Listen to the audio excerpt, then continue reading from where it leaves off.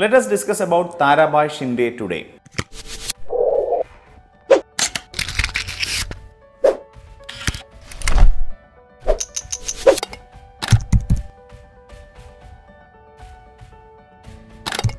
You know, India is and was a land where women were oppressed under structural hierarchies and injustices.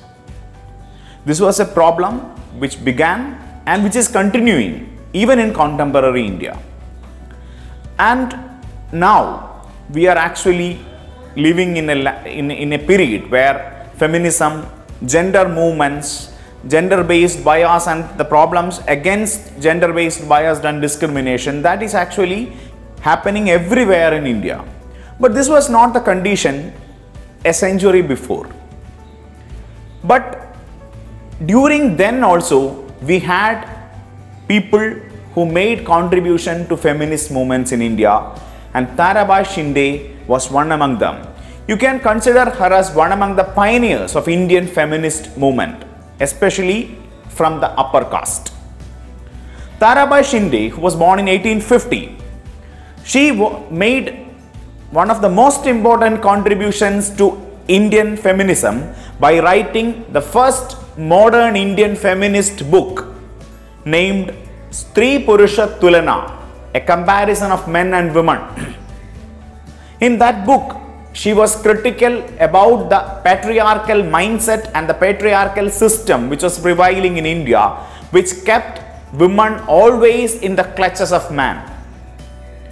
In a fiery language, she was critical about the situations prevailing in India during those times.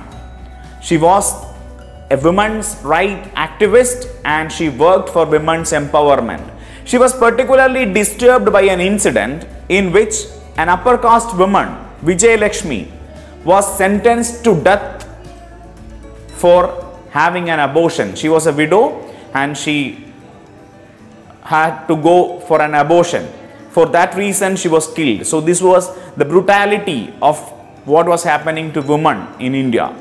So her pamphlet called Stree Purusha Tulana was a protest against this particular incident.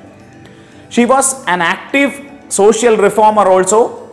She was one of the most active participants along with Savitribai Phule and her husband Jyotiba Phule. She was an active worker in Satyashodak Samaj, and she is even now regarded as one of the makers of modern India. If you are going through the book of Ramachandra Guha,